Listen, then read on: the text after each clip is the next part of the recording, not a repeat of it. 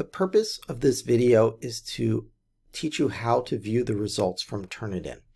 TurnItIn.com is a site that we subscribe to that you can enable on any of your assignments, and student submissions will be routed through there for plagiarism detection. So I previously enabled Turnitin on this assignment, and as a student I have submitted one submission to be graded for this research paper. You can see as a requirement it does need a file upload, and Turnitin needs to be enabled in advance. There's a separate video that will show you how to do that. In order for me to see the results, I can see it on one of two screens. I could come to my gradebook, and from my gradebook I will see for this student, here's their submission for the assignment. I haven't yet graded it, or there would be a grade here. And this red flag indicates Turnitin's score. So when you see this symbol, it's coming from Turnitin Originality, and the color coding indicates the level of severity Turnitin is assigning to this in terms of whether or not you need to look into it. So it's a great way at a glance of saying, this is something I need to look at in more detail. Now, I find the view in the speed grader to be a little bit better. So let's go over to the speed grader for this particular research paper and look at how we see it in that view. And the reason why I like this better is we see a percentage. And what this is saying is that 76% of the content of this paper, Turnitin is able to attribute to other sources that it found. Okay, so what we can do is click on this 76% and it will take us directly to Turnitin's website where we can get more information. And you're going to want to do that. Don't just go off of this percentage. So we go to their website, and we should expect a small percentage even for papers that have no plagiarism at all, because if the content that Turnitin is able to associate with another website is in quotes and with a proper citation, well, then it's fine, right?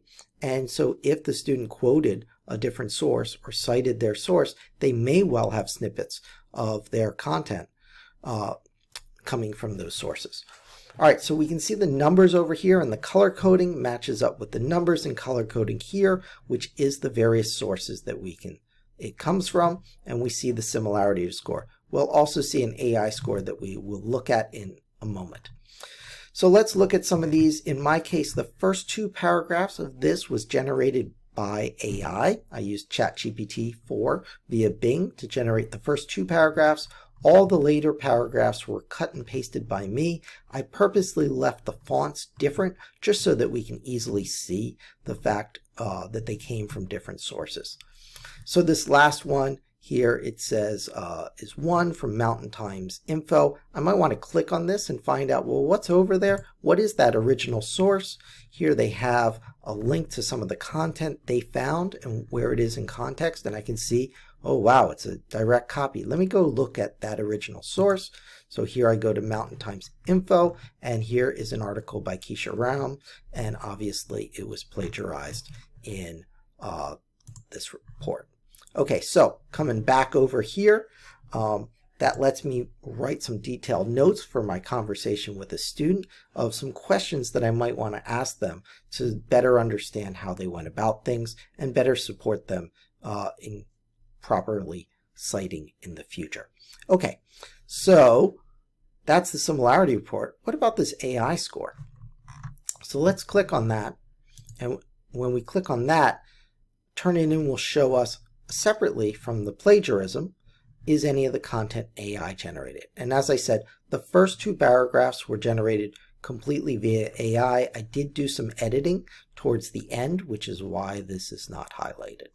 So Turnitin was incredibly accurate in terms of identifying what was AI writing. It only identified these first two paragraphs, and it did it successfully, which is actually really impressive because often Turnitin does get it wrong for AI writing. You can get false positives and false negatives. The false positives are particularly annoying if a student writes in a very professional style and mimics the style that would naturally be used for that particular context. It may get flagged as AI incorrectly. And so really this AI writing score should be viewed from a perspective of you already having a sense for the student's understanding, their work, their writing style, and you can use this to check your own instinct, right? And then that can lead you to have a conversation with the student and obviously pursue from there. So that's TurnItIn in a nutshell. And please, it is a very helpful tool to take advantage of, but it's a helpful tool to use in context of having conversations with your students. Okay,